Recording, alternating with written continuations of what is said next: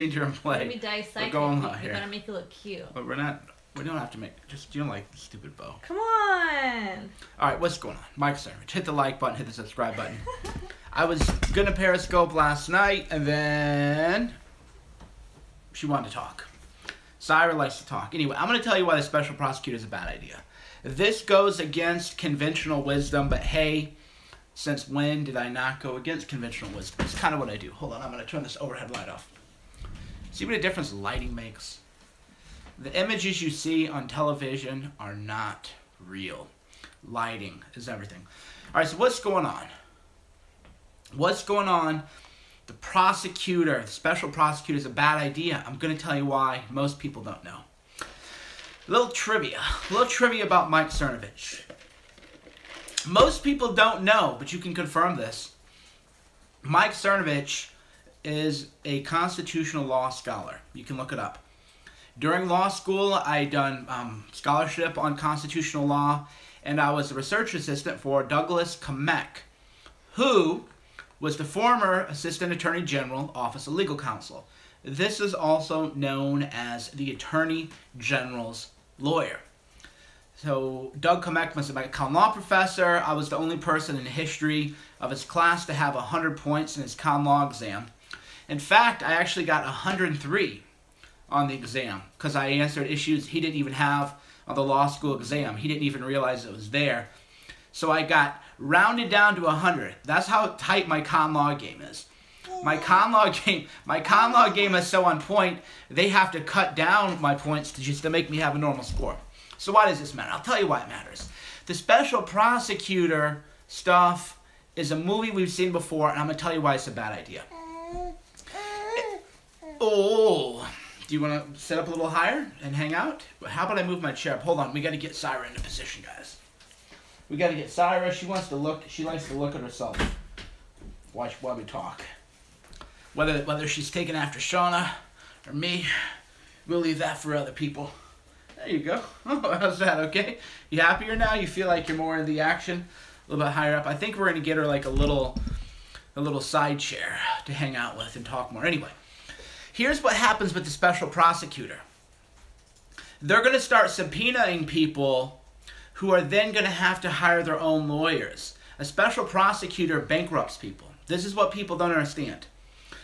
So in theory, they go, oh, the special prosecutor is going to investigate corruption, and now it's great, and the media story is going to go away. No, what is going to happen is they're going to start investigating people. The special prosecutor might actually subpoena me because I was so effective last year, right? I've been so effective, people don't believe that I'm just a guy. See, she's talking. Lock her up.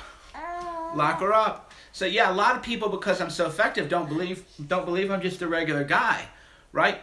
So if I'm investigated by a special prosecutor, I'm gonna have to hire a lawyer. That's how they bleed you dry. Special prosecutors make it painful for anybody who is effective for Trump and anybody who's effective in journalism. What they'll do is they'll subpoena me, they'll subpoena other people, and then they'll make us have to hire lawyers and they'll bleed us dry. That's the game plan. So special prosecutors, catastrophic. They did it to Ted Olson. They did it to Ted Olson back in Doug Kamek's days. So this, again, has been played out. Bill Clinton. A lot of us don't like Bill Clinton. That's fine. I'm not here to talk about that. Bill Clinton, there was a special prosecutor to investigate him, right? So here's my question for you, my pop quiz for you. Is what Bill Clinton got impeached related to the subject matter of the special prosecution? I'll say that one more time. Was the Bill Clinton, what got him impeached, was that actually the subject matter of the special prosecutor's investigation? The answer to that is, there is a right answer. The answer to that is no. No. They can just start digging up all kinds of stuff. It was completely unrelated. So what got Bill Clinton had nothing to do with why the special prosecution was convened, right? Well, the same thing is going to happen with Trump. They're going to dig into all kinds of things. It's a fishing expedition, exactly right. The special prosecutor is going to fish into Trump's life. They're going to fish into Roger Stone's life, everybody's life, and they're going to try to make our life miserable. That's the game plan. Thus, and again, this has happened before. This is why you never want to have a special prosecutor, because they go on a fishing expedition and they try to make everybody's lives miserable. And I suspect... Are you tired? You just woke up. Yeah, Dada? Are you saying Dada? But you got to say Mama first. You got to say Mom first. You don't want your first word to be Dada. Your first word has to be Mom. Oh, do you want to get out of this swaddle or whatever? I know, I'll get you out of the swaddle thing. I don't know why Mom overheats you like a little burrito. Well, she was napping just now. Hold on, we'll get you out of the swaddle.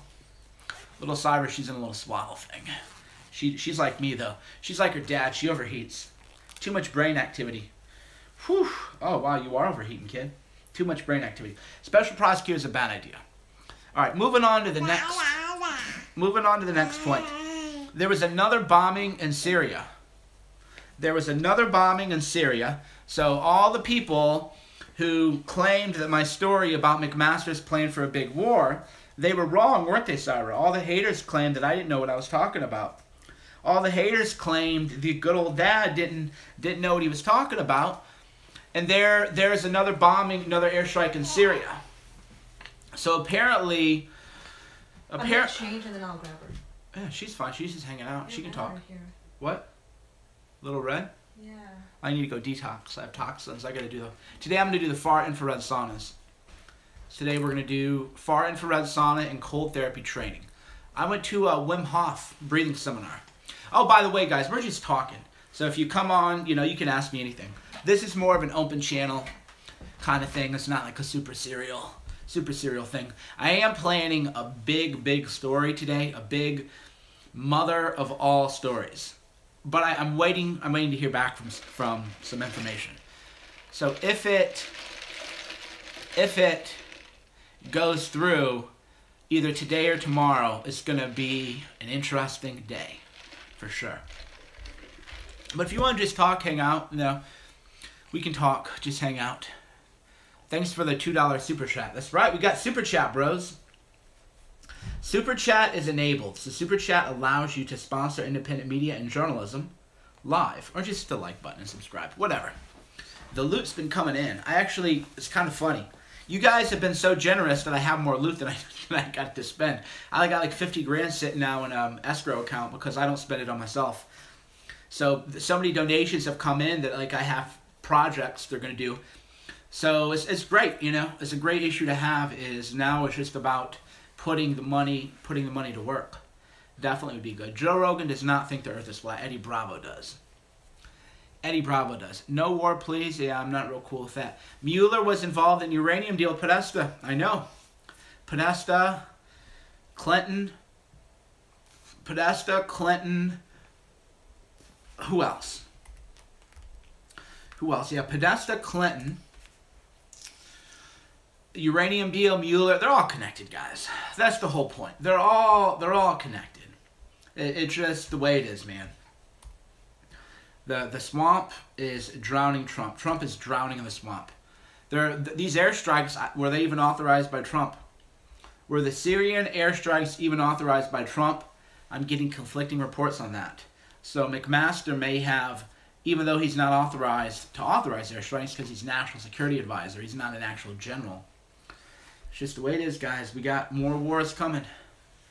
More war is coming, and I don't know what else to tell you. The swamp is drowning Trump. Big personnel changes coming on this Monday, Tuesday. A lot of people are going to be out of a job. Hundreds of people are going to be out of a job. This is actually probably the most important story. This is not the story that I broke yesterday isn't a sexy story, but it's probably the most important story I've written up. And there's a reason mainstream media hasn't picked it up. So the Susan Rice unmasking story, oh, that's salacious. It's very sexy. Yeah, I broke that. Isn't that cool? That's what I call a cool guy story. It doesn't really move the needle, right? It doesn't really, because we knew somebody unmasked it. The Susan Rice thing, although I got a lot of worldwide fame for it, to me, that isn't the kind of story I like to do. The story I did yesterday is the most important story I've done all year, which is that this Monday or Tuesday, something like 800 Trump people are going to be out of a job.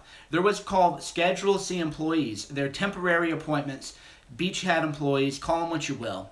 And it's a temporary position. The term lasts 120 days. Right? Monday or Tuesday, they're gone. Monday or Tuesday, they're gone unless their terms are extended by another 120 days or unless they go into permanent status. What I've also found out, and this is how corrupt it goes and how Trump is draining in the swamp, is you can't even get a White House internship if you're pro-Trump. Right? So let me just go through the thinking on that for a minute.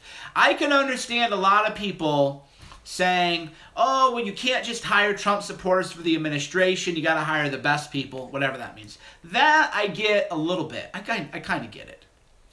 You can't get an intern, though. Interns can't get in. So don't tell me, how is it that Never Trumpers are getting the prestigious White House internships for their Never Trump people and their college Republicans, right? So you can maybe say, oh, maybe we don't know if Trump supporters are the best people, blah, blah, blah. Okay, fine. We can argue at that point all day. It's an internship, bro. It's an internship. The only people who should be getting internships are pro-Trump people hiring pro-Trump young kids. That should be the only people, because it's an internship. Interns are, it's just a resume thing for prestige. They don't actually do anything decent, right? It's just interns. So why is it that the pro-Trump people can't get their interns in?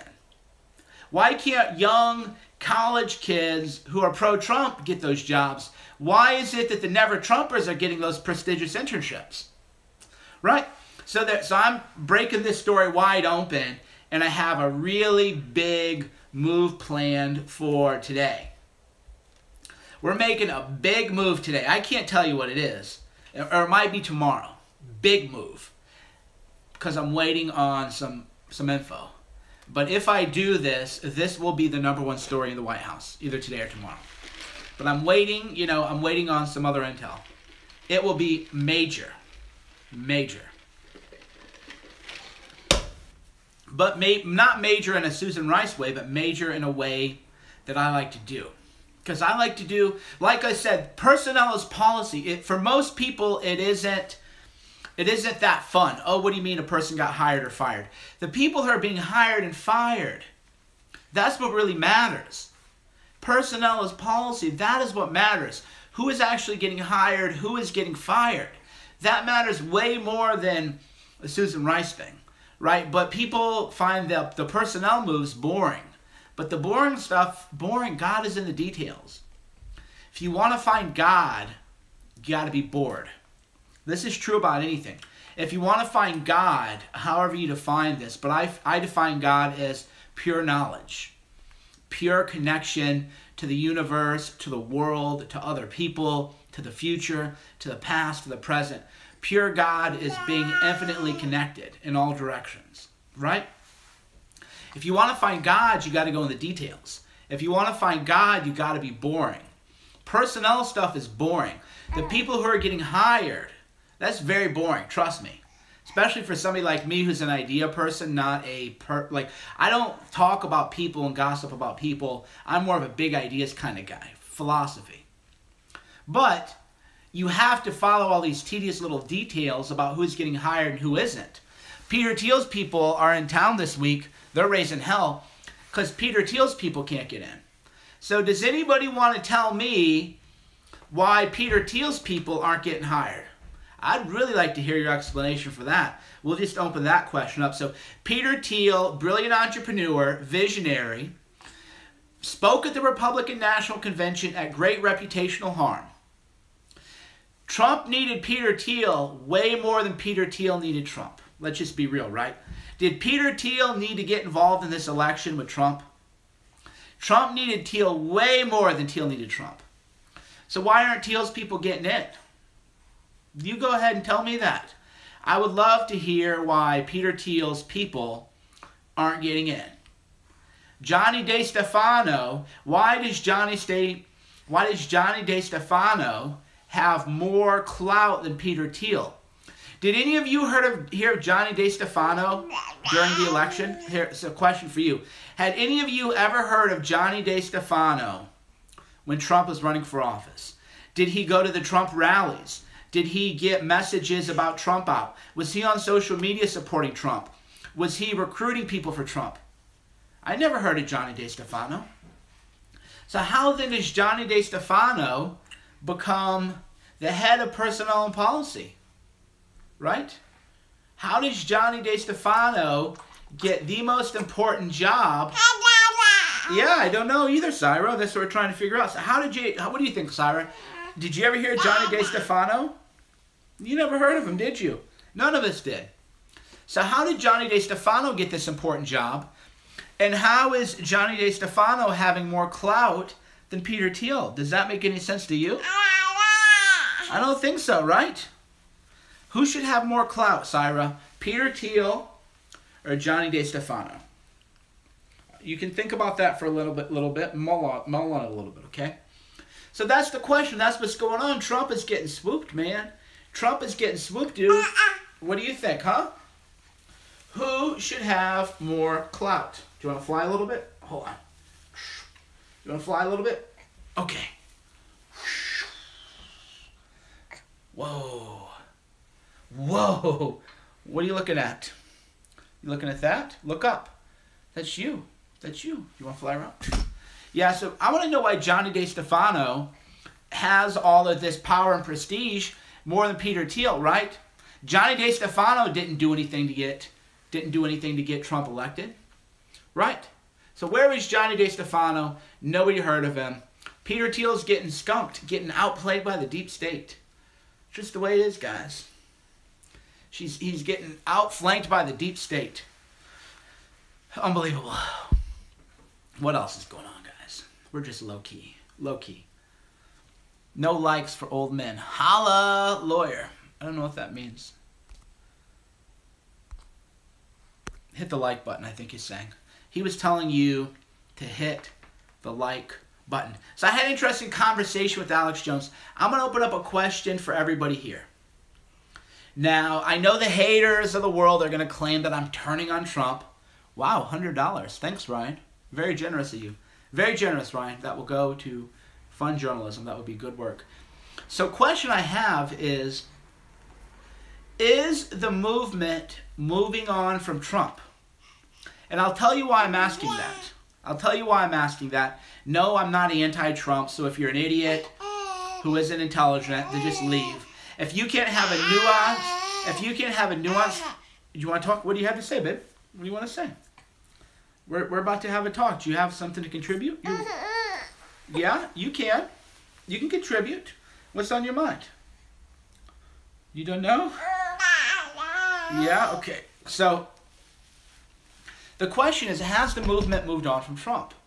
And, again, I'm not anti-Trump. I'm not turning against Trump. But as a journalist, it's my job to ask questions and to get the opinion of the people.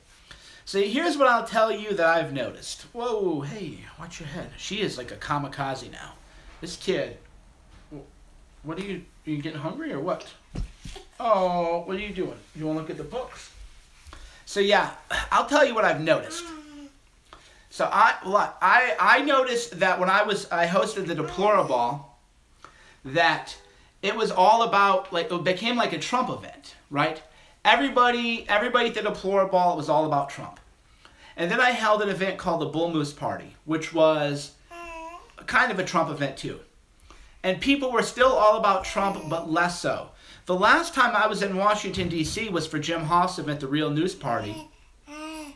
And you know what everybody asked me? You know what everybody asked me at the Bull Moose, or at the Real News Party? They didn't ask me about Trump. They said, hey, so what are we going to do from here? What's the movement going to do? You know, what are you? So the people, they still like Trump, don't get me wrong. Nobody's anti-Trump, but the conversation wasn't how can we help Trump. The conversation was, hey, so what are we going to do next? Because the vibe I was getting is that we're not getting what we should be getting out of Trump. Just the reality. You okay? It's okay? She's teething a lot of, you know. There you go. You okay? Yeah, just a little coughing. So that's what a lot of people have been saying is, what are we going to do? Which is Yeah, what are we going to do, Syra? Are we going to go back to D.C. in a couple weeks? Are you going to travel with me this time? People want to meet you. Whenever we have an event, people want to meet Syra. It's pretty funny. They're like, oh my God, Syra. She's not going to go to Shelley's Cigar Lounge. But she won't go to Cigar Lounge, but we could go to a park or something. Are you going somewhere? Hi. My mom wants to see her. I need to get my car today too. Okay. So you can take her to your mom. Okay, and then you can... I'll walk over, and then we'll go get my car. Okay. And then we get a poke bowl. Okay. I'm hungry. Okay. Hold it for a sec. I'm going to put this in the... I'm just going to drive over there. Okay. Yeah, so anyway, say goodbye to Syra. Syra's going to go see Grandma. What do you think, Syra? What is going to happen? Is the movement, Yeah? Yeah? What are you thinking? Say goodbye. Say goodbye to the people. Say goodbye. You're going to go hang out with Grandma. Uh-huh. Shauna put the flower on her head. What do you think? Thank you, Mike, for the super chat. What do you think? What is on your mind? What do you want to grab my... Oh, she wants to grab everything. Yeah, she's a grabber now, so I was eating a salad. And she's strong, too. Here, I'll show you her grip. She's got good grip. Here you go. You're going to grab a finger for me, or you're going to, of course, you're going to do what Julius does, right? You're going to do what Julius does. The minute I give you something to grab, you're not going to grab it. Here, you want to grab that? Thanks, Christopher. There you go. You want to grab it? There she goes. She's got... So will she break my... No. You don't want to eat those, okay? You can grab them. We don't want you... You know how much germs are on there? No. You can't do that. You can't do that. We'll give you something else. Yeah, she's grabby. She likes to grab everything. Necklaces, hair... The whole thing. It's a lot of fun, though. She's smart. She's going to be talking soon. She's 5.5 months, I think. I don't know. Oh, my God. You don't know her birthday? I know her birthday. December 6th. But I don't know how many months that is, because life moves so fast that I don't even know what day it is, what month it is. For example, this event we had... Oh, okay. You feeling all right? All right. For example, Jack Posobiec tweeted out that the deplorable... About the deplorable... Wow, thank you, Michael. Very generous. So Jack Posobiec... So Jack Posobiec tweeted out that, because if Sheriff Clark was going to be made Department of Homeland Security, Sheriff Clark actually came to the deplorable, right? So Sheriff Clark actually came to the deplorable, and that's pretty cool to think about. That's the kind of people who come to my events, which is why I can't let morons in. But then I thought about it. I was like, dude, inauguration's only been 5 months. What's up? I know time flies, babe. What are you thinking? What do you want? You want to grab my coffee, but you'll spill it everywhere. You can't do that, okay? You can't do it. Thanks, John, for the 10. So Syra's going to be talking soon, I think, because she is very vocal. Yeah. Say, here, what are you going to want to say? We want you to say...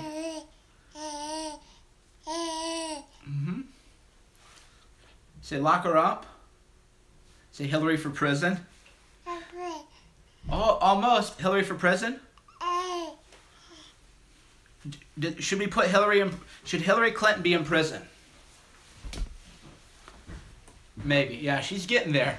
Lock her up. So, lock her up. Are you still doing that? Yeah, we're talking. We're working on her vocal exercise. So we have a rule. By the way, no baby talk allowed around Syra. So we have pretty strict rules, and by we meaning me. So no baby talk is allowed to Syra. You have to talk to her like she's a fully formed human being, right? So nobody can go goo goo gaga. No goo goo gaga around Syra at all. That's why she's going to talk soon. She spends hours a day listening to me jabber on about everything. That's why she's already trying to talk. So no baby talk. I talk to her like a normal person. Exactly. And then here's another kind of trick I do with her. So in the morning, so what I do is I commit to spending 20 minutes with her in the mornings without doing any, without being distracted. And then what I do is I narrate what is happening. So here's I'll tell you a little parenting trick. So here's right now, I'll say, hey, Syra, I'll just watch you. This is what we do. I go, hey, Syra. Do you hear your mom? Your mom is downstairs. She's downstairs in the kitchen. Do you know what a kitchen is? A kitchen? Yeah, she's downstairs in the kitchen putting dishes away. So I do that. I do that all the time. I narrate for her what is happening because that's how you teach them vocabulary. So today I was saying, oh, do you hear your mom? Your mom is upstairs. She's making noise. That's why she's so talkative, because all day we just kind of talk. And you do the narration. So you say, oh, hey, Syra, right now you're, you know, exactly. Right now that's a phone. Exactly. So she's very talkative because we talk all the time, and I narrate what is happening. Very important to narrate what is happening. So then we'll say, see that's your mom. Hi, sweetheart. That's your mom right there. You see her? Are you ready? Do you want to go hang out with your mom? You want to say bye-bye to the people? Okay, you want to go hang out with your mama? Okay. Say, see, she wants her mom. There you go. Baby, do you have that car key? Oh, yes, right here. Oh, wow. You guys are a lethal combination. Yeah? How so? She's so hot right now. I know. We cook, man. Our bodies run hot. Dude, that big brain. Big brain. So, yeah, that is, it's a lot of fun. So somebody goes, your kid is like every other kid. There's always very negative, nasty people. You know, we always block them. You know, that's the thing about existence is you always have these nasty people who weren't very good parents, and their own children maybe aren't, you know, where they should be in life, and because of that they just want to, you know, lash out. Very, very sad, unfortunately. But my advice to people would be to take care of your children rather than, you know, attack me and attack my children. It would be a good parent. Yeah, and it's not like I'm bragging. I'm just talking about what I do. It may come as a surprise to newcomers, but I just talk about what I do. I talk about what I'm interested in. A lot of people, for example, have said, hey, Cernovich, how did you go from writing about relationships? And I did a good interview with Brittany Pettibone. So Brittany Pettibone, she has a YouTube channel. Nice person, friend of mine. I did a YouTube interview with her. I don't know if that's up yet. But she, you know, she goes, well, how did you go from where you were to where you are? And the answer is, all I do is write about and talk about what I'm doing in my life. I don't do anything for show. Everything is just, here I am, this is what I'm into, this is what I'm going to do. So if you look back to my old pictures, like I traveled a lot. And I was in Vietnam, Thailand, and everything, and now I'm just like a dad, right? I was a bro at pool parties, so there's pictures of me at pool parties, surrounded by, you know, hot chicks and whatever, and that was what I was into. And then I got into the writing and the journalism and now the commentary and everything. So there's no act. This is who I am. It's reality news. That's the whole point. This is just a window. This is just a window kind of into my life and a window into what I'm up to. That's all it is. And that's what people like. Yeah, I mean, you can find some pics of me pretty jacked. I'm definitely, you know. And I was very open about, you know, what I used to look that way, right? I was, you know, you can find pictures of me, you know, I look all right now. I'm not like nasty or anything, but I don't look the way I used to look. And I was very open about how I was able to achieve that look. Because I'm not going to lie to people. I never lied about people and said, oh yeah, I just took creatine, right? Because I'm never going to lie to your face. I even told people go, oh, but you're probably on all kinds of whatever. And I was like, yeah, I was. So what? Right? That's the thing. People are so tired of lies. People are tired of being lied to about everything, right? Just lied to about what you're doing, your background, your past. Not into that, man. I don't need to be on Fox News, right? I've said enough things that I'll never be mainstream, right? But the thing is, I don't care. I would rather have authentic interaction with real people than have fake interaction. What am I going to do? Get more money? You know, I make enough money. That's the whole thing. I can make look, what I do, could you imagine if I wanted to sell commercial real estate or something? Right? That's what I always laugh about people. People go, oh, you're just in this for the money. And I'm thinking, oh my goodness. Can you imagine if I took my sales abilities and my marketing abilities and my persuasion abilities and I sold real estate or got into commercial real estate or got into like high margin products. Could you imagine, right? There's no money in this. I do this because I believe in my country and I believe in making the world a better place. It's the only reason I do it. Yeah, believe me, I could be doing way, way more. This is the worst way in the world to make a living, unless you really are passionate about it. Mike, do I have an update on Cerno Films? Yeah, I posted the trailer for Hoax. So I have my 2 directors, and so the way I'm gonna work it. So I showed the trailer the other day, and so I showed the trailer the other day. So I have 2 people, and they're going to co-direct, which could lead to some drama. No offense, but you gloat too much. Well, then just leave, bro. Just get out of here, dude. So I'll have 2 directors shooting and doing other things, but I'll be the arbitrator. So I will have final creative control. That's the only way that I'm going to do another film. I have to have final creative control because, I mean, let's just face it, I'm a great storyteller. I'm an effective storyteller, but I need people with the technical skills and the ability to tell a story visually. What about the recut of Silenced? I haven't decided on that yet. So Silence is going to be recut. Silence is going to be recut, and because I want to do that right away. You just pledged on Patreon. Thanks, guys. Appreciate it.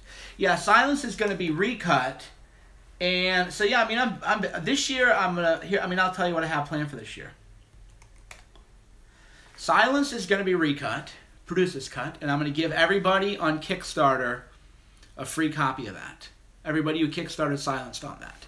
So we're going to recut Silenced, and we're also going to do a brand new documentary Hoaxed, and I'm going to write a book, and I'm going to get my book out.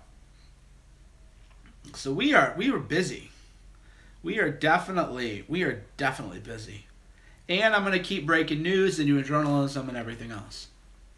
Still waiting for the DVD. Those are shipping out, my friend. There were some issues that I'm not going to go into, but if you look around, you can see that I had quite a bit of drama with the film. And I didn't make the drama public because it would not have advanced the goal. So, but if, you know, people have been asking, there was a lot of things went behind the scenes, and I just had to charge it to the game, and I just had to deal with it. I had to deal with people bashing me, lying about me, committing fraud about me, claiming all kinds of things, and I just had to get it done, man. Just the way it is, dude. So yeah, I did Kickstarter for Silenced, and so a lot of people, you know, you didn't follow me back then, but I did Kickstarter for Silenced, and it did 838 backers pledged $71,000. So that was pretty cool, right? So last year I did a crowdfund for Silenced, and we did 838 backers, and we raised $71,000, and then I had money come in after the gate. So we actually raised $80,000 for Silenced. And I didn't take any money for it. I paid my director way more than he was worth, but that's just the way it is. You know, that's just the way it is. I didn't take a producer's cut, and then I put 15 grand of my own money into it to make it happen. And now we're gonna roll the money, and so now we're selling it. We've had some small amounts, some trivial amount, like 10 grand come in. I'm gonna roll that into the next film, and then I'm gonna roll in some donations I had to Hoaxed, and then I'll do another Kickstarter for Hoaxed. So as soon as the plan is because I don't feel right doing another Kickstarter until everybody has all their posters and their DVDs and everything. So, and again, that was my fault. There was drama, there's an excuse. I have a lot of excuses, but that's not very guerrilla mindset. I own it. Things happened, and you know what? That's just the way it is. But your DVDs and your posters and everything. The film got made. The film got made. It's a good film. The film is out, which 99% of films on Kickstarter don't even get made. So yeah, the film got made. It's done, released, distributed. We're waiting to find out if it'll be on Netflix. And then logistically we have some problems, but that's all going to be done. Could have been better. That's why we're going to recut it. I did not have creative control over Silenced. Why? Because I had a guy have a meltdown and say, here's the DVD, we can just go our separate ways. After I had paid him $80,000. He quit. He's just going to rage quit. Because I wanted, to do some improvements. So my director was going to rage quit on me. Then I wouldn't have a film. And then I would be like every other asshole who does a Kickstarter and doesn't deliver. Right? I would be like every other loser who does a Kickstarter and they don't get the film shipped. So I just had to take it. I just had to take it. And that's just the way it is. So I had to put my ego aside for the greater good of the project, for the greater good of succeeding. Definitely, that's how it is. Sometimes in life you got to put your ego aside to make it happen. But in life you also have to learn from your mistakes. You have to learn from your mistakes, and one of those mistakes I learned is, I'm going to have creative control over the film. The end. 100% final decision. If I don't like it, then the people I work with have to realize, the people and I have 2 great people now. And I've told them, I go, just so you know, I give you a lot of creative freedom, and I'm not going to micromanage you, but when I say I want something done a certain way, just don't argue with me. Right? That's kind of like the way I look at it, which is, my directors, I want to give them great creative control and not mess with them too much. But when I do want something done, I don't want argument. Oh, no, just, hey, look, if I'm giving you a lot of freedom, creative control, that's great, but that means you have to, not be in your own head that you're an artistic genius. Oh, that's another thing I'll never do. Here's life advice. Do you know what kind of people call themselves creative geniuses? Anybody who ever calls himself or herself a creative genius, go far away. Why? Because they're losers who have never had any true success. And because of that, to preserve their ego, they have to say, well, I'm such a genius that people can't comprehend it. Right? They have to just say, oh, no, look, if you're that good, people know you're that good. Right? My book, Gorilla Mindset, on Audible has 963 ratings. On Amazon, it has over 1,000 reviews between all the stores.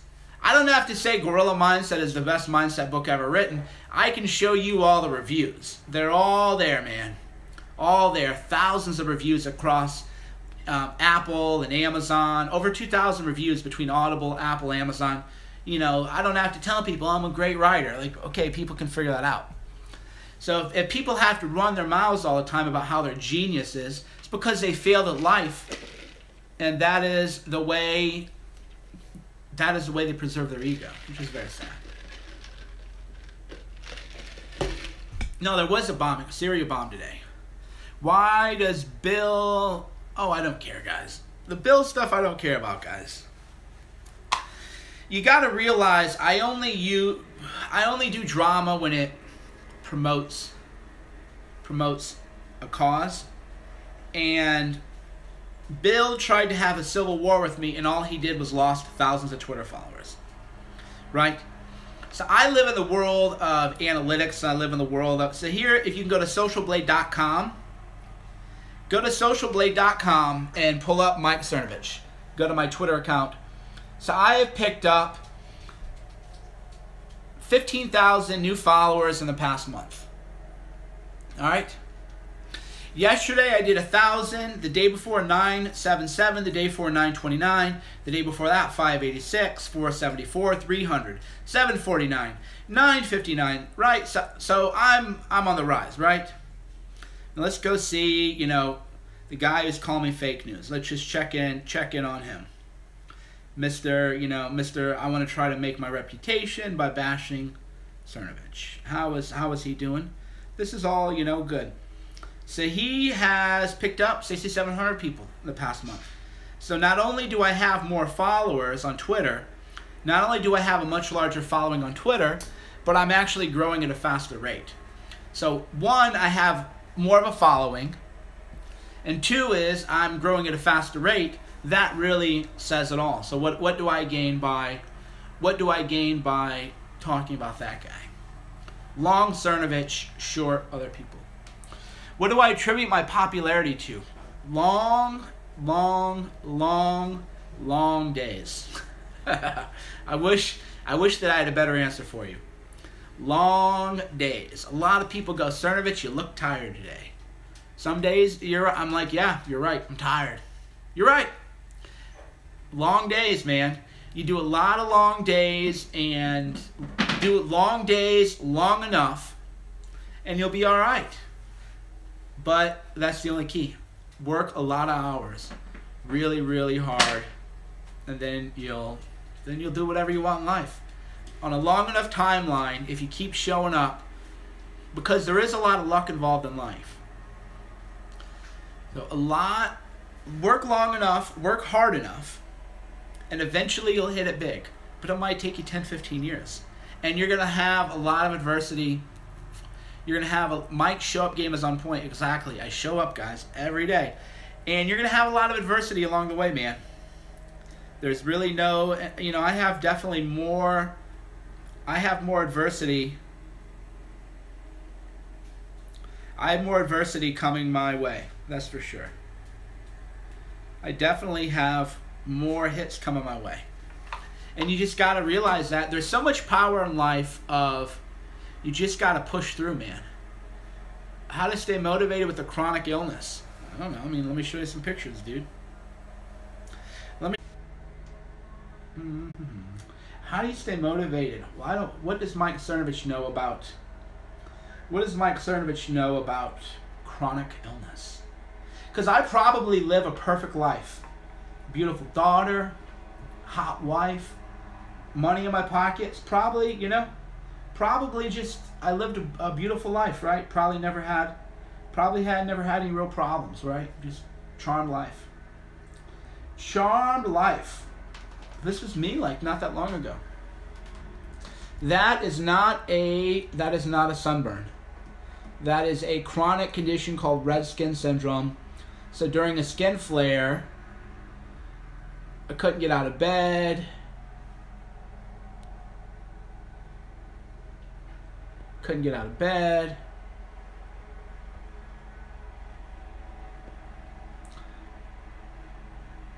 Look at that, dude.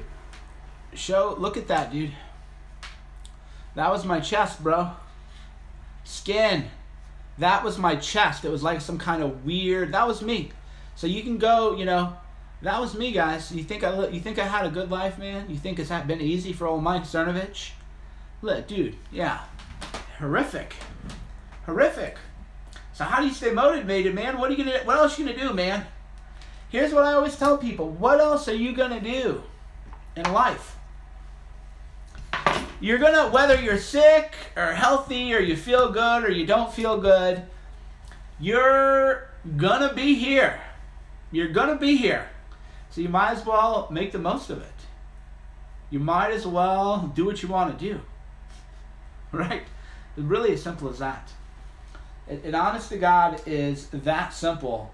There really is no other choice but to stay motivated, because your problems aren't going to go away. Your health problems aren't going to go away. Your love problems aren't going to go away. Whatever your problems are, they're still going to be there, and you're still going to be there with them. So you have to choose, do you still want to live the best life that you can live?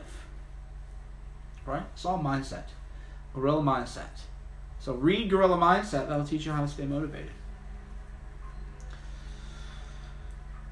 What do you guys think about Milo coming back? What's your opinion on the Milo comeback? So I'm going to ask you some questions. What is your opinion on the Milo comeback?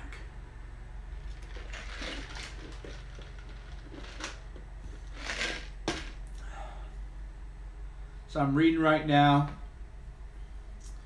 A lot of pessimism, actually. Definitely a lot of that's interesting. How it's interesting. So that's good. That's good market research, really, for him. I would definitely, you know, because I would expect, interesting. So there's a lot of pessimism. So that would show, so the Milo should read the comments, and then really make sure he comes back in a big way. That's my take on Milo. My hate on Milo is that he has to come back big. Really big. With something substantive. Right? He has to come back big with something substantive. Because here's what happened with Milo. And Milo's a friend of mine. I'm not throwing shade. I think I've had Milo's back through everything. I've never turned my back on Milo. I've never backstabbed him. Okay. Milo is a brilliant speaker, brilliant writer. And he's good looking, and he's gay. So he's got these attributes going on. Somewhere along the way, rather than say, hey, I'm a public speaker and I'm a public intellectual who is gay and good looking, he tried to take the model aspect and make that his whole persona. Right? So instead of saying, I'm going to use the physical attributes I have and the look and the style that I have to advance the intellectual goals and the intellectual talents, he quit focusing on the intellectual and focused on the glamour aspect. So for Milo to come back big, he's got to return to the speaking, the debating, the writing, the grind. He's definitely got to do the grind, and then he'll come back bigger than ever. So if Milo returns to the public intellectual ability that he has, he'll come back 3 times bigger. He'll come back bigger than ever. But if all he wants to do is focus on the glamour stuff, that's hard to do. Because, I mean, think of even a pop star, other than Kim Kardashian, who has no talent, other than she's famous for being famous. That is, that's almost not going to be the true case of anybody. Think about Madonna. Madonna is on the grind. Madonna is a pop star. She has musical talent. Mariah Carey. People put up with Mariah Carey because she has amazing vocal talent. Right? So, Lady Gaga has talent. So Milo has major league talent. Milo is a once-in-a-generation talent. Milo has charisma, intelligence, ferocity, attractiveness, style. He's a once-in-a-generation talent. However, he has to focus on the substance, right? He has to use the glamour and the glitz to draw attention to the talent. But if you only become about glamour and glitz, that's going to be very, very, very hard to do.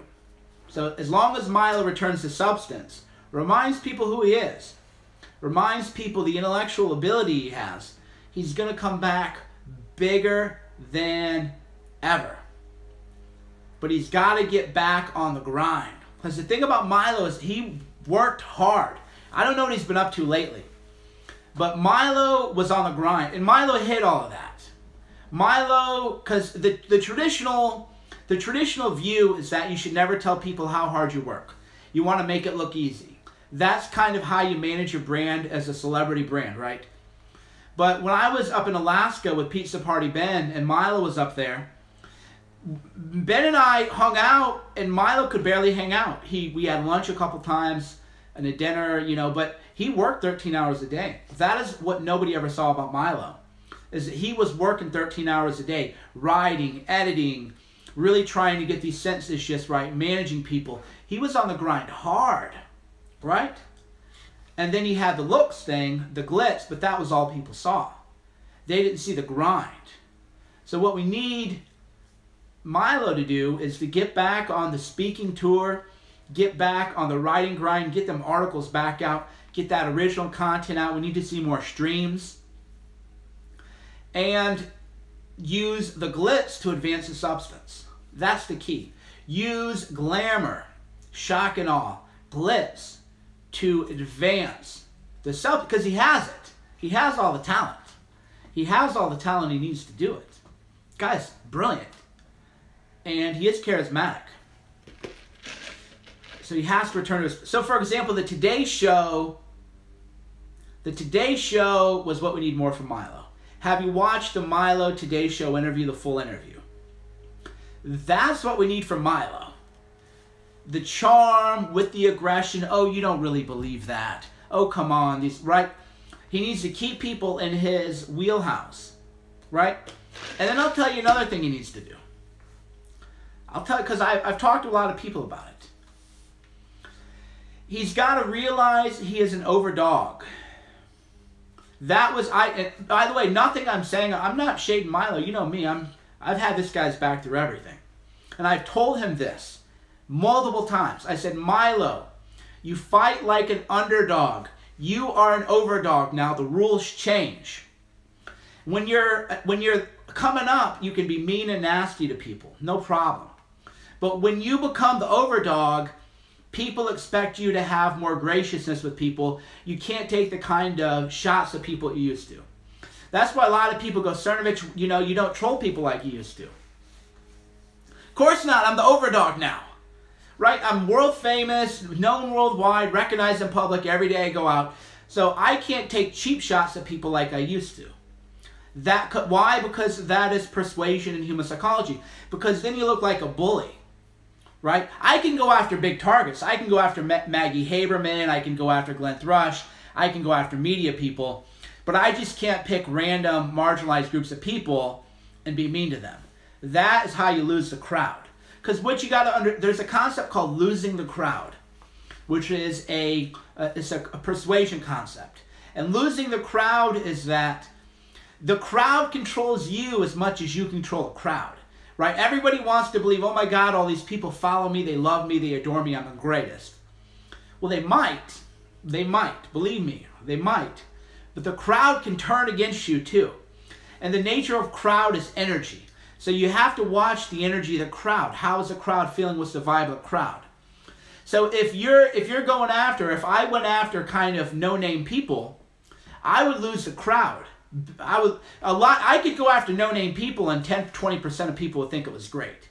But the overall vibe of the crowd would be like, God, Milo's, this, or Cernovich is too big. You can't go after those people. So you have to watch the vibe of a crowd and then say, okay, like a real change. So I'll give you an example, a concrete example. Milo was on the Joe Rogan podcast, and I was talking to some people who watched it. And they go, and these were more liberal people. And they said, yeah, man, I was watching Milo on the Joe Rogan podcast, and I was watching it with my fiance, and we're thinking like, yeah, man, we agree with this guy. We agree with this guy. We agree with this guy. And then Milo, and this is what I'm reporting what people told me. They go, and then he said, oh yeah, transgender people should just kill themselves. And they go, that is when we just thought that was malicious, and he lost us there, right? So with stuff like that, because here's my position on transgender people. I think it is a mental disorder, and I think these people deserve compassion. I don't think anybody, schizophrenic, bipolar, depressed people, I don't think anybody should commit suicide unless maybe it's like a chronic pain condition and there's no way out of it and everything else, right? I believe that we should be compassionate to transgender people. I think it's hard enough for them as it is, right? I think as a body dysmorphic condition is hard enough as it is, so we don't need to make it harder for them. Doesn't mean we have to, recognize all 55 gender pronouns, but I'll call people whatever gender they want me to call them. That's just my personal view. But the bigger point is, so Milo is winning over this big crowd.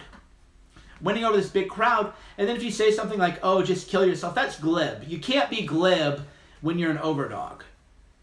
And that's another reason a lot of conservative ideas fail. They go, oh, you have cancer. This isn't Milo. I'm just saying conservatives. The rule is you can't be glib. If you want to take big principle is if you're an overdog, you can't be glib about human suffering. This is a rule of persuasion. Cerno's rule of persuasion. Overdogs can't be glib about human suffering. That is a rule that goes all the way back to our DNA. Because the idea is if you're a big, strong guy or you have a big crowd or a big following, then you have abundance, and you have to have a certain graciousness, a certain nobility to you, a certain recognition that you owe duties to the people. This is the way people believe. I'm not saying what people should or shouldn't do. I'm just telling you this is an iron rule of persuasion, is that powerful people cannot be glib about human suffering. So what happens with conservatives is they will say, they'll go, oh, you got sick, you should have saved up for health insurance. Wait a minute, so we got somebody with cancer and that's your answer to that? You should have saved up money to pay for your cancer surgery? That is why conservatives lose. That is so glib to human suffering. You have a human being going through a major crisis. They have a health problem. They have cancer. They wonder if they're going to die. Are they going to plead bankruptcy? What is really going to go on? This is human suffering, man. And your answer to that is say, oh, you should have saved more money? Get the fuck out of here, right? That's really what it comes. That's my perspective on why I don't like conservatives is just get out of here with that. These are real people with real problems. And your answer to that is, oh, you should have saved more money in case you got cancer. That maybe could be a father who maybe can't pay the bills, or his kid's going to be homeless. There's no sympathy or compassion for people. It's just being glib about human suffering. And you can't do that. You can't do that. You cannot be, even if you don't like people, you better fake it good.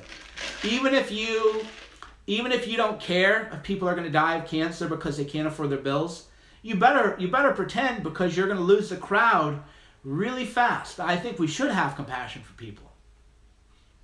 We definitely should. But if you're a sociopath and you don't have compassion, you can't act that way. You have to show actual compassion for people one way or another.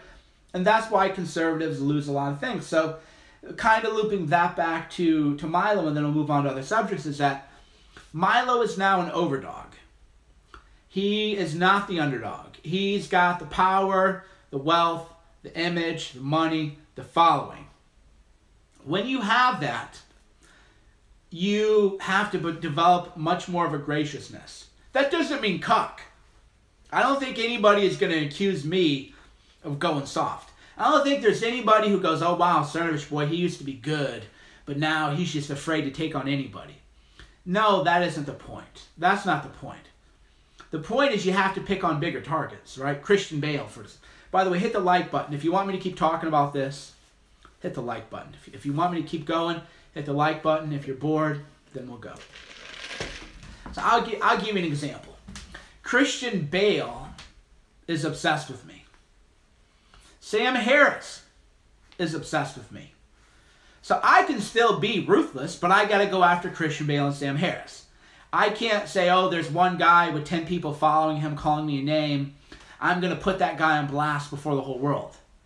That is not being gracious. But I can go after Christian Bale. I can go after Sam Harris. I can go after any of the big dogs, right? So that's the thing with Milo, is he's got to go after the big dogs. He's got to realize he is way bigger than he believes and way more powerful than he believes. So you can't be going after people below you. You have to fight, punch hard. Go after the Lena Dunhams, the Amy Schumers, the Sam Harrises, right? The Christian Bales. Those are the people you go after. You don't go after nobodies or marginal people.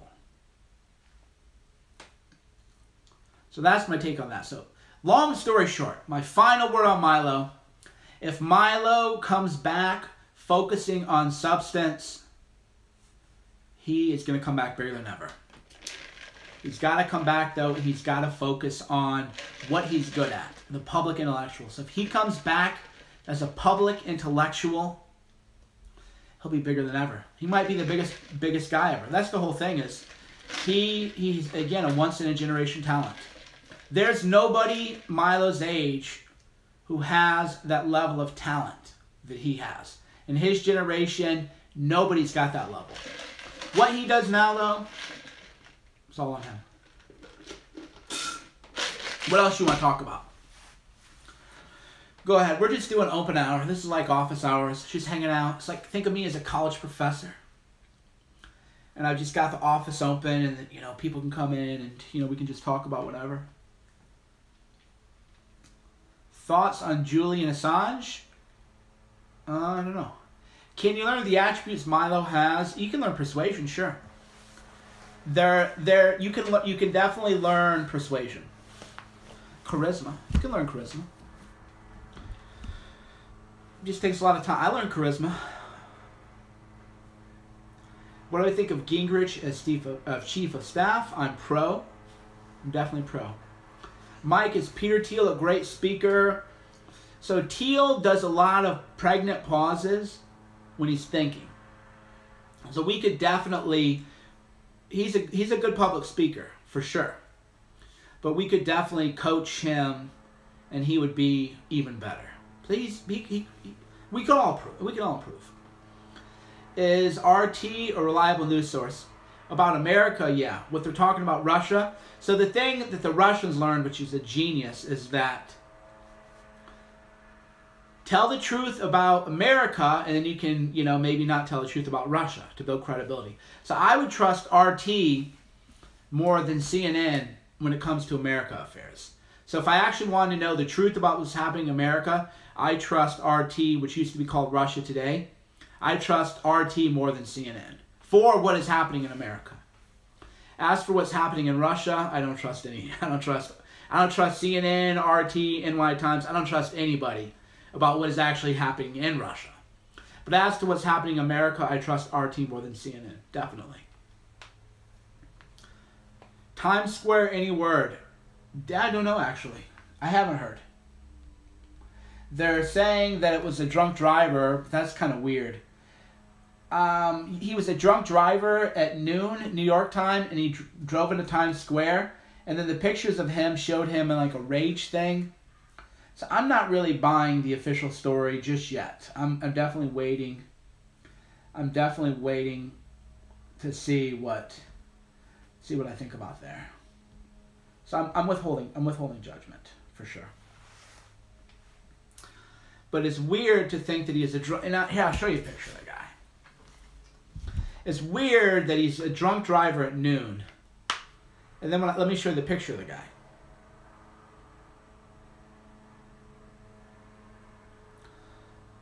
This is like Pulitzer worthy.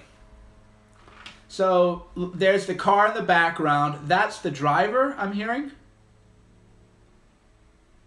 So that's the driver somewhere. So I'm not really, I'm suspicious. So that doesn't look to me like a drunk driver. That looks to me like a terrorist. That looks to me like somebody who is definitely, committed a terrorist act. That doesn't look like a drunk driver to me, right? So, and he drove 3 blocks onto the sidewalk. Look at that image, right? That's the face of a murderer. That isn't the face of a drunk driver. That's the face of a killer right there. So that's him. And so I'm suspicious, man. That to me looks like a mass murderer. So I'm not buying this whole thing, oh, it's just an accident. Look, dude, look at the carnage. Have you guys ever been to Times Square? Have you guys ever been to Times Square and noticed how hard it is? There's things, blockers everywhere, right?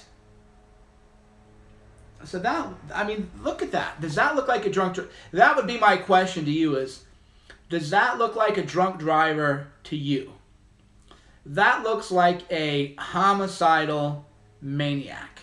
That looks like a murderer, a homicidal maniac. So I'm definitely not buying the official story that this was just a DUI, random drunk driver guy at noon. Too many unanswered questions first. Too many unanswered questions first. Okay, so there's going to be a new Reddit called The New Right. So I was messaged, do you want to be a celeb mod for the new subreddit? Okay, so we're working on that. We're definitely... Okay, so yeah, I'll help promote that. So they're doing, the Donald, the Donald is, I don't know what's really going on. I wish Donald the best of luck, though. What else is going on? Cartels. The cartels are a problem for sure. Yes, I don't know, man. I'm not buying this drunk driver story. Does not look like a drunk driver to me. That's the whole point. I'm just gonna say, does not look like a drunk driver to me.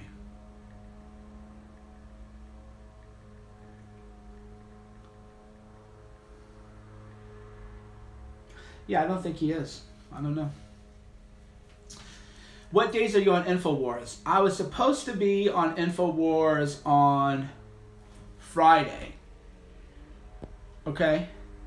Friday at noon, I think. Yeah, Friday at noon Pacific Standard Time, I think. Or 1. They've been rescheduling me to Wednesday, which I think is better for me anyway, but we'll see. But Alex is talking about doing a full 3-hour show around me. He wants me to do a 3-hour show, like full-time gig. And, you know, that I'm going to be curious about. So I'm not really... And Alex is a persuasive guy. Alex is assuming the sale. Every time I guest host, he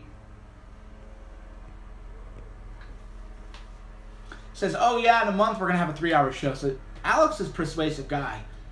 He assumes the sale. So every time I guest host and Alex Jones says, oh yeah, and then in like another month, Cernovich is going to have a full 3-hour show, da-da-da-da. I'm like, wow, oh, that's interesting. I haven't signed on the line that is dotted just yet, right?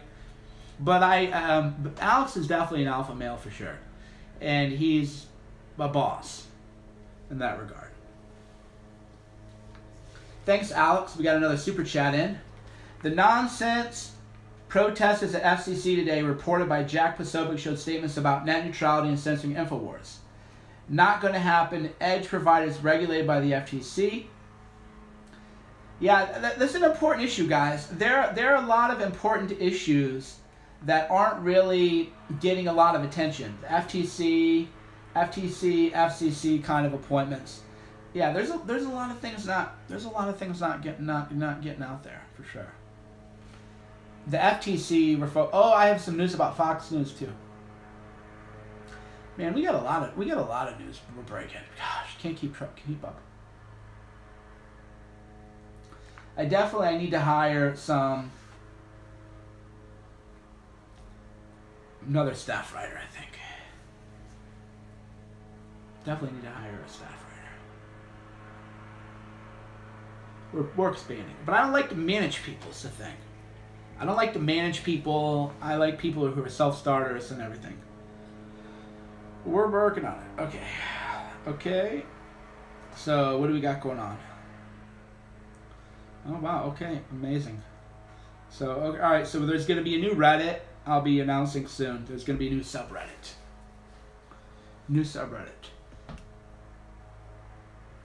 What else is going on?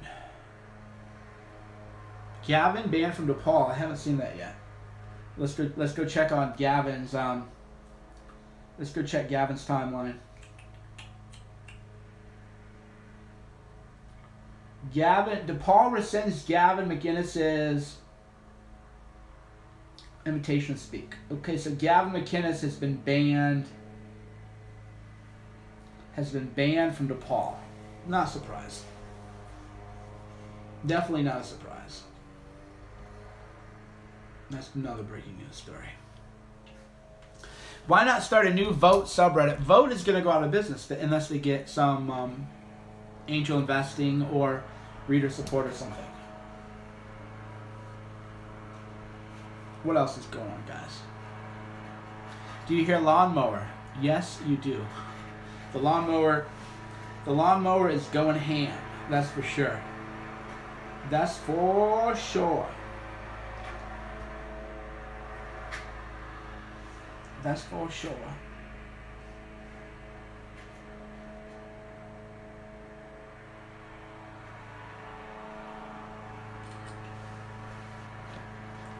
This super chat is pretty cool. Super chat loot. We got 3 $100 super chats. Pretty cool. Thank you very much. That's actually really cool. So yeah, right now we have three super chat loots, $300. Plus we had some other loot come in, so that's pretty good, dude. We'll put all that towards the filmmaking, the journalism, and everything else.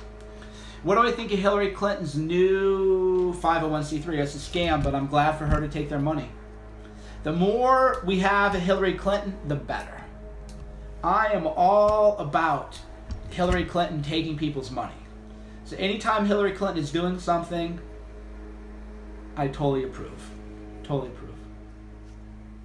Mike, are you going to break a huge White House story? I just did yesterday. I can't be breaking, you know, the big stories every day, guys. If I break, here's a reasonable expectation. It's reasonable to expect, thank you, Super Chat. It's reasonable to expect one good White House story a month. A month. If I can break 2 stories about the White House a month, I will be thrilled. If I have 2 pretty big stories a month, dude, I will be thrilled. If I break 1 big story a month, I will be happy. So I will be proud of my work. I will be proud of my work if I can break 1 story a month. If I can break 2 stories or more a month, I will be like, thrilled. What story am I going to break? It has to do with the May Massacre.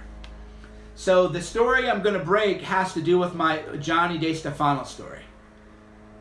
So that is, so I'm going to be developing this story in more detail. The Johnny DeStefano story. And if what I'm waiting on happens, it'll be the biggest story of the day by far. If what I'm waiting on happens, it will be massive. It will be massive. Biggest story by far. But, you know, I got to wait for other pieces to move. We're all on a chessboard. I'm moving. Think about life as a never-ending succession of chessboards. I'm right here moving pieces around on the chessboard. There are people above me, and I'm their little chess piece, and they're moving around. And there are people above them moving them around. That's all life is. It's a never-ending chessboard ad infinitum. So I'm moving my pieces on the board, but other people are moving me on the board too. The game, though, is to try to know where they're going to move you to. The game is where people are trying to move me on the board and why. Thoughts on the genocide in South Africa? I mean, I have one of the best channels on that. I talked to Simon Roche about it on Periscope. Hundreds of thousands of people have watched it. So type in South Africa genocide Cernovich, and you're going to see all kinds of information. I've done a massive amount of journalism into genocide in South Africa. How do you choose your issues? 1, it has to interest me. 2, it has to interest a lot of people. So, yeah, the Simon Roche was on Molyneux and InfoWars and everywhere because I told them, I put him in touch with everybody. So, for me to work on a story, I have to interest it. And I want it to interest a lot of people. Because otherwise, why do it? You have a diary. You gotta do both. You gotta do both. Mike, how do we the people get in the chess game? Well, you already are. Issue is you need to start moving pieces. And thank you. Super chat, $20. John, appreciate it. The issue is you have to go to MAGA Meetup. M-A-G-A Meetup. MAGA Meetup. Or MAGA Meetups, plural. You got to go there. You got to meet each other. Where will we be next year? I don't know, man. These past 5 months haven't been quite what they should have been. So I don't know, man. I honestly don't know. Thank you, Eagle Hunting, for the super chat. George Webb, reach out. I've talked about George Webb repeatedly. George Webb needs to do a summary video that is 5 minutes to get people caught up. And then I would be glad to do a Google chat with him or a video with him or something, video interview. He's been doing a lot of interesting things, for sure. So yeah, I'd be happy to talk to him. Definitely be happy to talk to him. Can Breitbart still be trusted? The bigger question is Lee Stranahan somebody to trust? I don't trust Lee Stranahan at all. So that would be the bigger question is Lee a liberal who is really just trying to tear apart the movement? That would be the question I would be asking. He seems to cause a lot of drama, right? Amongst people like me, and he's really lied about me and attacked me a lot. Is attacking me going to help? Here's a good question. Is attacking me going to help the right or the left? That would be my question. If people attack me, is that going to make the right stronger, or is that going to benefit the left? That would be the real question. So when you see people who claim to be conservatives or to be on the right, and they're attacking me, that's only going to help the left. That doesn't make the right stronger. That doesn't help the movement improve. So I wouldn't be trusting anybody who attacks me, that's for sure. Because that isn't going to do it. Diane, thank you, Diane. Appreciate it. Your copy of Gorilla Mindset arrives tomorrow. Awesome. Enjoy. You're going to love it. Oh, Jesse Lee Peterson. I need to get him on Alex Jones. Jesse Lee Peterson is doing a lot of great work. I need to do more with him, actually. I definitely need to do more with Jesse Lee Peterson. That's for sure. Have you guys heard of Jesse Lee Peterson? Great guy, just a really good man, good Christian, good heart. Here's him. If you haven't, he's a good guy. Great guy, Jesse Lee. So, yeah, they're having some kind of event that they wanted me to speak at, and I don't think my schedule can make it, but if I can, then I'll definitely be... I need to get in touch with him. That's the thing is, you get so busy that you lose touch with people. So that is one of my personal weaknesses, is that I lose touch with a lot of people because I get so busy and wrapped up in what I'm doing that I forget about all the great people in the world that I want to help bring up and build up and help advance them too. That's definitely, you got to remember that you always got to be working to boost people up. Why? Well, it's the right thing to do, one. But two is because we live in a fallen world. We live in a fallen world, and we're all going to fall again. So you better be good to people on your way up, because you are going to fall and you're going to need them. And a lot of them won't be there for you. A lot of them won't be there for you, but a lot of them will. All right, so we got a new moderator. So there's a new subreddit called The New Right. /, The New Right. Wow, those looks kind of cool. I'll tweet a link out to that right now. We got Jack Pasovic messaging me. Let's see if he shows up here on my computer. And now, welcome to the New Right on Reddit. All right.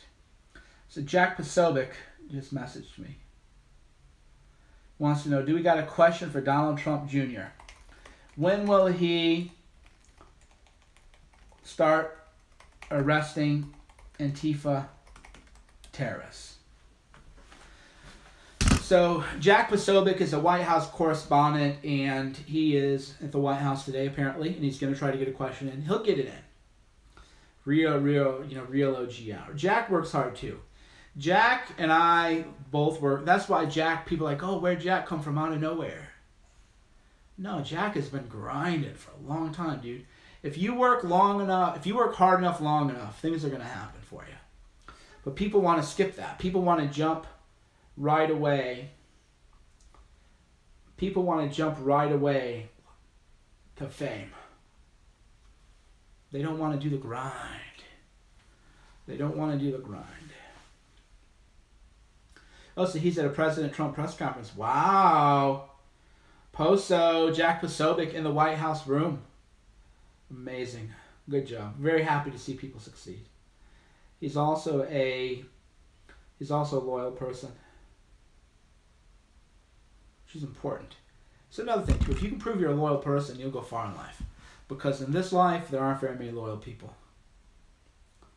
There are not many people in this country who are loyal.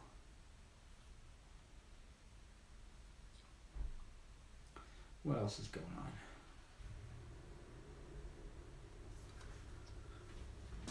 Jason Chaffez, yeah, I think TMZ has something on him.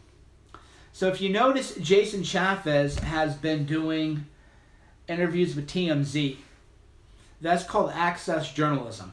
So my theory is that there's something on Jason Chaffez. It's either a sex scandal or a gay sex scandal. That's what, and TMZ has it. That's why he's doing all those interviews with. That's why he's doing all those interviews with TMZ. Eric Gardner, 1776. The answer to 1984, 1776. Yeah, so Jason Chaffez has definitely been caught up in some kind of sex scandal. Maybe a gay sex thing, who knows? Not, me, I'm not judging. Maybe too, you never know. You never know, he might have an open thing that people don't know about. See, that's another thing too. A lot of these things that are like sex scandals, a lot of them have open things, but they can't let people, talk about that. So then they get caught, but really it's just like an open thing. That's why the wives stick by these people. Thanks, Nestor. Appreciate it. That's why people are like, why don't the wives leave? Well,